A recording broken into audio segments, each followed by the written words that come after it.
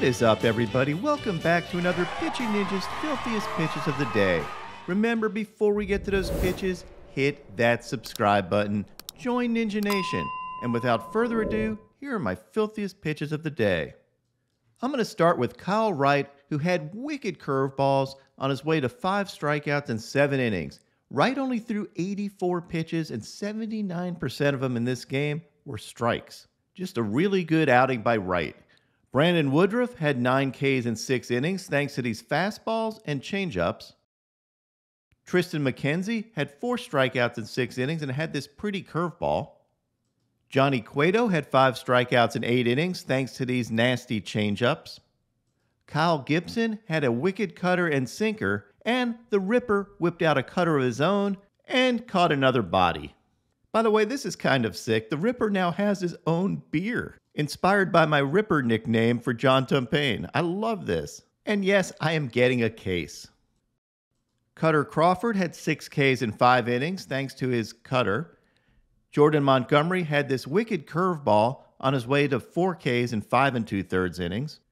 And Carlos Carrasco had this dirty slider and had 5 Ks in 5 2/3 innings. Patrick Sandoval had 10 Ks in 6 1/3 innings and had his filthy combo of sliders and changeups working, gave up 1 run, lowering his ERA to 2.95 on the season. Dean Kramer threw 5 scoreless innings with 7 Ks thanks to these cutters. Drew Rasmussen had these nasty sliders and had 4 scoreless innings and 6 strikeouts. He was outdueled by Hunter Green, who was outstanding. Green had 9 Ks in 6 innings, hitting 101 several times. Here's an overlay of his fastball and slider, and you can see why that's so tough of a combo.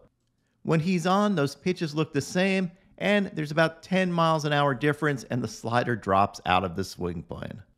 Just overpowering stuff by Hunter Green. He had 38 fastballs at over 100 miles an hour. Insane. Marcus Stroman threw 4 scoreless innings with 3 Ks thanks to his cutters and split change. He went up against Clayton Kershaw, who had one of those Kershaw outings. Kershaw had 10 Ks in 7 2/3 innings, giving up only 1 earned run, lowering his ERA to 2.4 on the year. His slider was disgusting. I mean, look at these things. He also, of course, had his beautiful Cooperstown curveball. Kershaw has a 37% whiff rate against his slider and a 41.7% whiff rate against that Cooperstown curveball.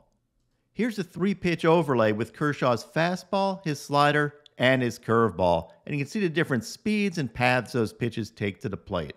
These pitches were all from 1 strikeout.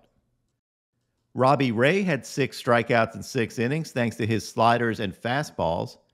He went up against Alek Manoah, who had 7 strikeouts in 7 1/3 innings and had this amazing soul-stealing 2-seamer. It is really rare that you get a hitter to bail on a pitch that is middle. Manoah also had these wicked sliders, and here's an overlay of his 2-seamer and his slider, and you can see that slider just take off. Yu Darvish had 6 Ks in 7 1-run innings and had this KO slider. We'll have pitching ninja referee Steve Willis count him out. Darvish also had these overpowering fastballs working. But my filthiest starting pitcher of the day, that was Carlos Rodon. Carlos Rodon absolutely shoved. He had a 12 strikeout complete game thanks to these sliders and overpowering fastballs. In fact, he hit 99 miles an hour on his 112th pitch. That last fastball at 99 is the fastest pitch a Giants starter has ever thrown in the 9th inning. And I love this game-ending K-strut. Inject this straight into my veins. Now on to my filthiest relievers. Ryan Helsley had this 101-mile-an-hour fastball. John Schreiber had this 96-mile-an-hour fastball and was fired up. I interviewed John Schreiber yesterday about pitching with emotion, and here's what he said. My adrenaline just goes way up whenever I start, we got a close game going, high leverage situation, whatever it is, home run that we hit or whatever. It's just incredible just to have that energy at the stadium and, you're fired up, ready to go. And you're just ready, man. You want to punch a hole in the wall. See, I want to punch a hole in the wall right now, dude, talking to you. I just love this. Cue the trumpets. Edwin Diaz had this slider and overpowering fastball, picking up 2 Ks. He's now struck out over 50% of the hitters he's faced this year. Matt Brash was back in the big leagues and had this filth. Genesis Cabrera had these fastballs, and check out his fielding positions here, just like we teach it. Ninja tip, if they're not going to hit it, you don't have to worry about fielding it.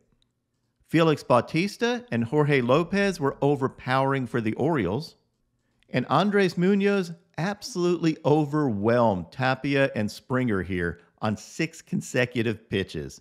Untouchable. Lastly, minor leaguer Andrew Moore had this amazing Bohemian Rhapsody fastball. Mama, he just killed him. Didn't hit him. Kind of thought it did. It was 97 up near the shoulders. And now, my pitching ninja moment of zen. Just when you thought you've seen everything. Sends a fly ball deep left field. Benintendi up, and it's over. Oh. Is it gone? No, it's stuck. It's stuck. Stuck in the wall. Double. Top of the padding. What is up, Ninja Nation? My picks of the day today are for Nick Lodolo to have 8 Ks or more, and for Ty Walker to have 8 Ks or more. Here's the current line on those. In his last outing, Lodolo had 8 Ks in 4 2/3 innings and looked really good. And Ty Walker's also been pitching really well, and I expect a big game out of him. What would your picks of the day be?